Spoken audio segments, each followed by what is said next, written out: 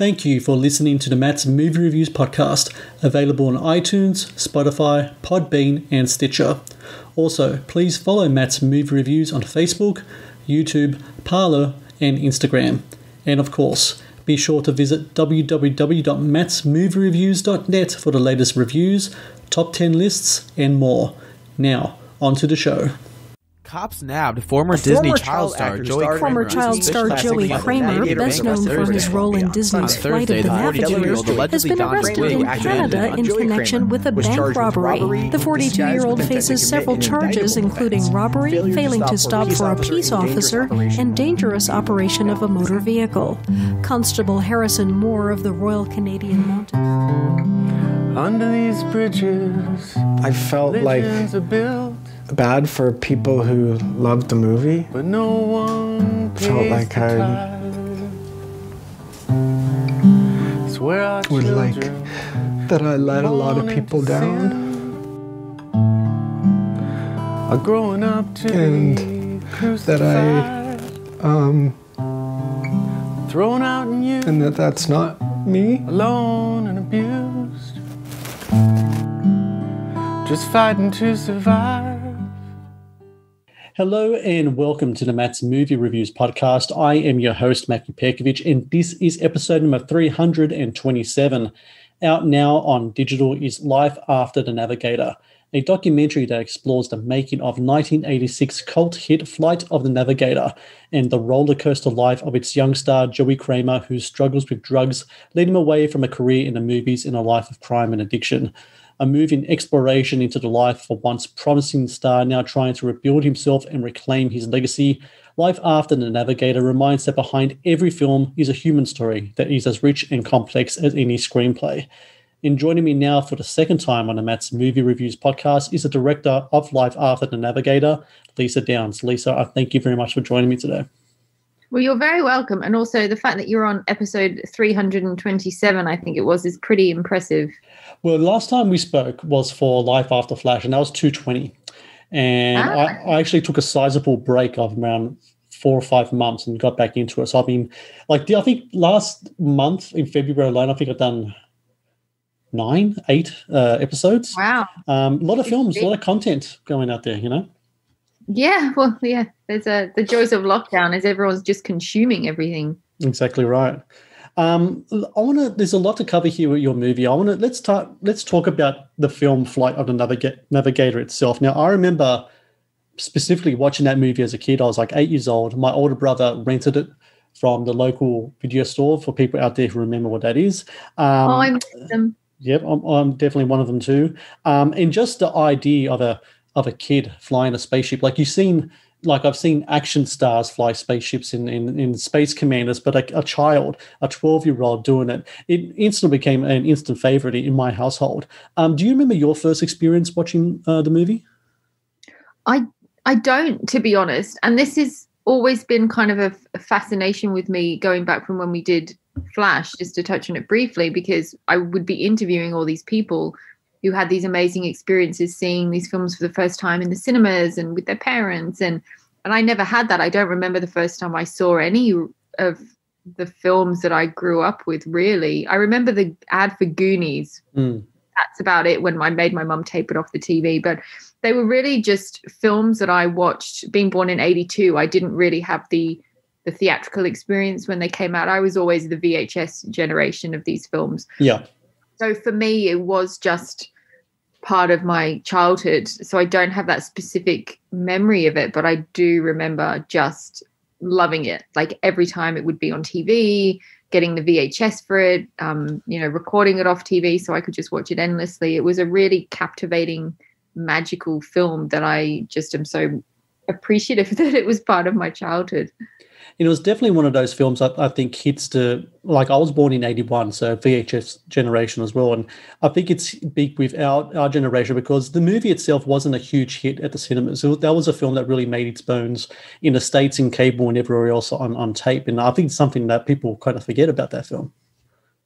Yeah, I think so. And it's quite, I think, a misconception when you have this classic movie that you just assume it did really well. But it's so common for these types of films to be hits when it becomes on VHS and on the terrestrial broadcasts and more accessible to people, where you can watch them over and over and then learn every line and go on these adventures. So it always surprises me learning about these films as an adult and kind of doing a deep dive on them when you realize that they actually weren't commercial successes. And that's probably why films like this didn't originally have sequels, because studios would be like, well, you know, it is what it is. It wasn't financial. But I think that's part of what makes them so special as well. How soon in the making of Life After Flash did you know that Flight of the Navigator will be the next movie that you're going to look at? Pretty soon. I mean, probably about halfway. I knew probably within the first couple of shoots that I wanted to do another one. And I had actually thought of doing Neverending Story, which will be the third one. But at the time I thought, you know what, that would be a really great film, because I had made a list of films that I loved and I just was kind of going through them to approach people. But at the time, trying to get hold of Noah was quite tricky. So I was like, okay, well, while we're going to look into that, let me do another one. What would come to mind? And then Flight of the Navigator came to mind. And that was probably about halfway through filming Flash that I started to really deep dive Flight of the Navigator and Joey's Wikipedia and what happened to him. And I must have missed the headlines when they first came out in 2016, because I was kind of learning about his journey when I started reading about it before I contacted him. Which it helps being in the UK, we really have to be thinking ahead, because it's a lot of money to keep going back to America to do these shoots. So it was very important to me to start filming for as many of these as I could possibly film for, with the restrictions we have with budget and just the two of us anyway. But because I managed to get hold of Joey, we were lucky that we were able to do some filming for it whilst finishing Flash, and then also a few other life afters that we've started filming for that I'm not kind of announcing yet. But cool. It was definitely, long story short, definitely early on that we were lucky to utilize the times that we were going to go to the States. So the last time we spoke, we touched on briefly Life After Navigator, because you began filming stuff with it. And you talked to me about how one of the first steps you did was in reaching out to Joey. He was actually in the tail end of his jail sentence, and you wrote to him, and you guys kind of became pen pals, didn't you? Is that kind of like how the whole kind of thing kind of came about? And during that kind of correspondence with him, was at the time when you're like, hey, will you be interested in doing this and talk about your life story? Yeah, it was actually a really fun way to start a friendship with someone. When I had been reading on his Wikipedia, there's only so much you can know from the internet, and there's only so much you think you can believe from the internet, because so many times it ends up to be false. Yes. So I had known from his Wikipedia page that the sentence that I thought he got, and I knew from the Wikipedia what jail I thought courtroom he had been in and where the crime was committed. But I didn't know if it was federal or correctional center. And so with a bit more research, I kind of just contacted the BC Correctional Center and just sent a message and hoped that he got it. And at that time I had found out that he would have likely got 2 years less a day sentence. So assuming that he was still serving it, I knew that he had a couple of months still to go, maybe 5 months or something. Yeah. So luckily he got my message, and his mum called and gave me the address where I could write to him. So I remember typing up my letter on my computer to get it perfect wording that I wanted to kind of explain about Flash, which hadn't been finished yet. So I couldn't show him anything other than a trailer. Yeah. And just what I wanted to do with the film. And then when I finished it on my Word document, I hand wrote the letter out, because I am a very big fan of kind of handwritten letters. I think it's more personal, and it's like the VHS store, a lost part of our life. Mm-hmm. So I wrote this letter to him, and then he wrote back straight away. And I knew, with the post being more reliable then than it is now, that it would be exactly a week to the day that I would get the letter back, that he would get the letter, and then a week for me to get a reply. So I knew 2 weeks to the day that I sent one that I would get one back. So it was quite this exciting time that we would be writing to each other and talking about his life, but also the documentary and what we could do with it, and using his music in it. And it was a really nice kind of creative outlet for him to to focus on something for when he got out. And it allowed us to develop this friendship and trust that when I did finally meet him in person, which was about 5 months after he got out, it was literally like just seeing an old friend that I had met. It was a really special experience. Joey is very open, very transparent about who he is, what he has done. Some of the things he talks about can be very heartbreaking, very confrontational. You've forged his friendship with him through the letters, and you're talking about it's like meeting an old friend. Having said that, though, what were those interview sessions like with Joey once he starts going down that road and starts talking about all the incidences that lead him to where he is now? Well, pretty heartbreaking. I didn't know really anything about his life other than what I had read. So I didn't know what had happened really between the last couple of films he had done to getting arrested. I didn't know how many times he had been in jail. I really didn't know anything. But how I approached the interviews with Sam was, I thought, okay, we've got to develop the trust. I don't want to just be asking personal questions straight out the gate. If that was me, I wouldn't be as open. So with Sam, I started with really top level questions about the film and the audition, and then worked my way across the couple of years that we got to know him to the more personal questions. So that was going to be my approach with Joe. But I think because we had developed that relationship through the letters, and because he really hadn't shared his story with anyone, it really just came out. There's 2 interviews that we did across those first 3 days that we met him. And one is where you see he's kind of like in a wardrobe area. We didn't have anywhere to film the interview when he's talking about the film. So there was just this little community theater opposite where he was living with a wardrobe room. So we went in there. They kindly let us film there. And then there's that interview with the NASA shirt that we just filmed in the Airbnb that we were staying in. And that was probably like the second day that we had met him. And I didn't expect it to be so open and emotional, but that was a 4-hour interview. And that really blew my mind. I had so many questions. Like, he would say one thing and I was like, that could be just a whole documentary in itself. So it was really just this eye-opening experience. And when you meet him, and I hope this comes across in the film, like, you feel like you can be friends with him, like you've known him for years. Yeah. And you really connect, and you kind of talk to him and look at him and go, I can't imagine you ever doing this or being in this position. So when he's talking about all these things that he's done, and so much I didn't include in the film just because it's so detailed and complicated, it's quite astounding when you're trying to like picture him doing all these crimes and being in these horrific personal situations. But it really just set the tone for the film. It was great because we kind of got that interview in the can. So I knew what I was working with. Then because we were filming over the next 2 or 3 years with him, and you can see his transition in his face, and he looks healthier, he's more vibrant, and he's happier.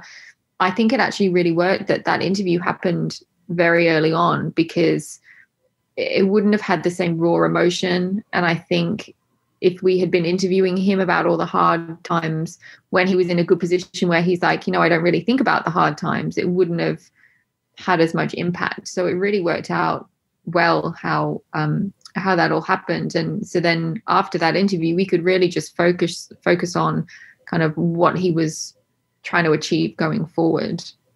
I mean, what's really remarkable about it as well is that immediately the film becomes more than a documentary about this cult classic movie.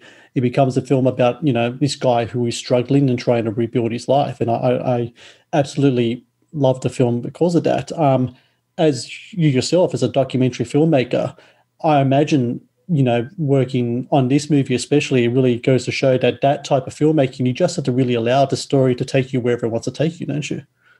Exactly. I mean, that's kind of the whole point of a documentary, is you're just documenting what happens, but also it's not my story to tell, which is why I really like the idea of doing these films that are more than making ofs, so the audience gets like an insight into this real person behind these characters. And that's what I was hoping to be the point of difference between these films and other like making ofs that are around and about at the moment.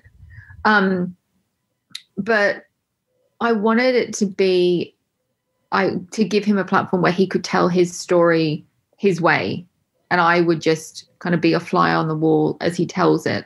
Because what I said to him at the beginning, and same with Sam, like we didn't want these to be creating drama where there isn't. And that's hard when you're starting out on a documentary and you don't know what the story is. And I had a lot of friends of mine saying, well, if you don't know what happened to them, like, how do you know it's going to be interesting? Maybe you're wasting your time. And you just have to kind of trust that they'll be open and honest enough. And not to say that their stories have to be so dramatic like Joey's was, but just to have that open and honest connection with someone that they can just share about their life without feeling like we're going to judge them or pressure them into saying something they don't want to say, or making something into more of like a TMZ expose drama than what it is. So it was very important to me to just allow them to kind of tell it how they want to tell it.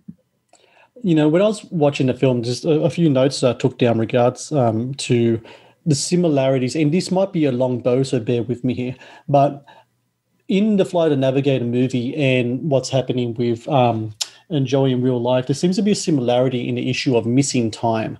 So in the Flight of Navigator, the character of David, he goes missing for 8 years, and the film is about how he loses these years of his life, and he has to regroup and, you know who he is and what his place is within the world. And it feels like Joey's kind of going through the same thing. He's missed all this time.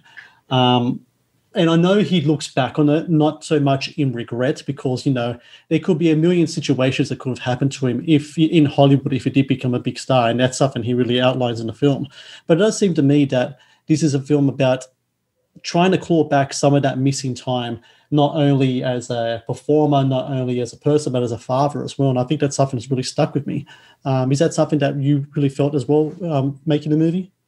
Yeah, 100%. That was kind of the premise for the tagline as well, that it's all about the journey home. You're watching David go on this journey where he's separated from his family and he feels lost and almost abandoned. And that's exactly what Joey's situation was. You'll know from the documentary the kind of upbringing he had, and then he just became this kind of lost soul trying to work out where he was and how to get those connections again. And his connections were lost from family and friends through his drug use and the crimes he was committing. And obviously David, to no fault of his own, got taken away with Max. But it was very similar. And that was definitely something that we were thinking about as we were doing the documentary, for sure. The film ends with a reunion of the Flight of the Navigator cast and crew. So you had the director, Randall Kleiser, who we interview in the movie, and numerous other people from the cast as well, Veronica Cartwright and Cliff DeYoung and a bunch of other people too. And, in that situation, a lot of these people haven't seen each other, I think, 30 years, so especially Joey, of course, because of the situation that he was in. What was that experience like, seeing all these people who once shared this moments and these memories together that was such a pivotal part in the lives, not only their lives, but the lives of movies fans around the world, to see them come back together again and share the same room after such a long time? Very surreal, I have to say. There were a few moving parts on that day. Randall had very kindly arranged it. It really wouldn't happen without him. He was doing work with that studio, so they allowed us to film in there. Randall still connects with cast and crew a lot, so Randall had emailed everyone who was there to say, hey, let's do this reunion, let's all go and hang out, and Joey will be there. And the only exception, I think, was Albie Whitaker, who was younger Jeff, who, funnily enough, both Randall and I had tracked down through LinkedIn and Facebook to invite him. But it really was all down to Randall. And so I was like a headless chicken that day, trying to run around and do everything anyway. So it was like trying to have my production hat on, but then kind of step back occasionally and look around and go, I'm standing here with the Freemans. Like, it's too weird. But it was such an amazing day to see how they all interacted with each other, because what I really loved about it was that I was interviewing the cast and crew about their time on the film, and they all had such fond memories of the film, which is why they came to this reunion and to see Joey again. But they also had this very real concern and love for Joey and what happened to him. So it was really nice to, when I interviewed them, it showed how close-knit they were as a family, even if they hadn't seen each other for however many years. Some people had, but a lot of people, especially like you say with Joey, hadn't seen him since the film. But it was just this really special day where they were reconnecting and reminiscing about this film that they were, that all these people and all these fans still love. That, it was really special. And especially for Joey, because he had some concerns about, and I think he touches on this, but he had concerns about how people viewed him. Family and friends and cast and crew from the film. So he had always wanted to reach out to people, but he was ashamed of what had happened. So I think for him to have that reassurance and validated that these people really cared for him and they don't mind what his history is, was just incredible for him and incredible to watch as well. And for me as a fan to be interviewing all these people and seeing all these people, it was one of the best days of the production for sure. So for everyone listening, Life After the Navigator, available now through digital. I watched it myself through Amazon Prime. I believe most territories have it on Amazon. And look, Lisa, it's just a really remarkable documentary. And, over the last year, I've been sent a lot of movies about the making of, documentaries of certain films and such. And this one, hands down, I think is one of the best I've seen. And I really do think the work that you did here is fantastic. And Joey's story is just remarkable. And, you can't help but pull for him. And we still, I think everyone does. So congratulations to you. And I can't wait to see what you're going to do with the next in the Life After series. And until then, thank you very much for your time today. And congrats again for the film. Well, thank you very much. I appreciate it.